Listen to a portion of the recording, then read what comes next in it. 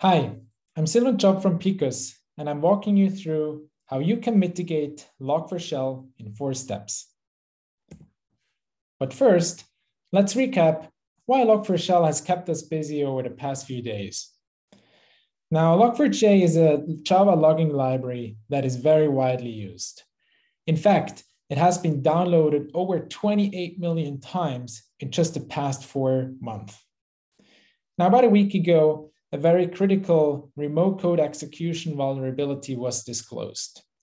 In addition to that, a second vulnerability that allows an attacker to do a denial of service attack was found once the first patch got released. Now, the reason why Log4Shell is dubbed as one of the most critical vulnerabilities in the past few years is because on the one hand, it is so widely used, but on the other hand, it's really trivial to exploit, but very hard to patch. Scary thing is also that according to Mandiant and other resources, there is also already nation state actors that are exploiting this vulnerability in the wild. Now, let's get to the most important thing. How can you mitigate Log4j vulnerability in your environment? Obviously, the best thing would be to patch all the affected systems. But there's a challenge, like finding all the assets that are affected is very hard. You cannot just do an external scan of your environment using tools or services out there, because most often they rely on things like Apache version, etc., and they cannot really find all the systems that have Log4j embedded. And that's the second thing. A lot of systems or a lot of third-party systems rely on Log4j, and you have to, or you are dependent on these third-party vendors to do their job and provide you a patch to their systems. The second option would be to disabling the JNDI functionality, which is at the root of this vulnerability. Now, this is exactly what the latest patch version does, version 2.16. But the challenge here again is if you want to disable manually, you still know what systems are affected. This is why at Picus, we believe the only way to really limit the impact to your business right now is to ensure that your existing security controls are configured to prevent the Log4Shell exploit.